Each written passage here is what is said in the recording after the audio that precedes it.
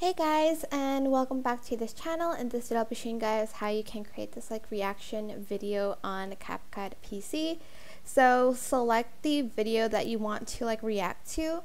Then I'm just going to choose the 1:1 format, and I'm going to move it, and I'm going to kind of move it to the right. You can either move it to the right or to the left. And then I'm actually going to add a text so I know where the middle is.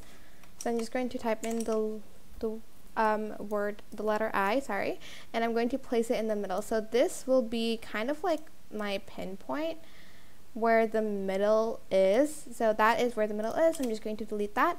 Then I'm going to finally add in the reaction video on top of that.